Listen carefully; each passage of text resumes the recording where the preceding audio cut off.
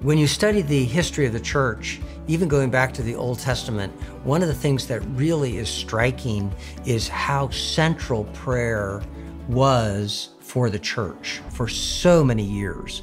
And beginning at Solomon's temple, Solomon doesn't dedicate the temple as a house of sacrifices, but as a house of prayer. That pattern continues all the way through the church until about 50 years ago. I'm not kidding. There is thousands of years of history of the church praying until the advent of modern secularism has killed the prayer meeting. So a recent Barna poll showed that of Christians who prayed in the last 3 months, only 4% of them prayed with someone else.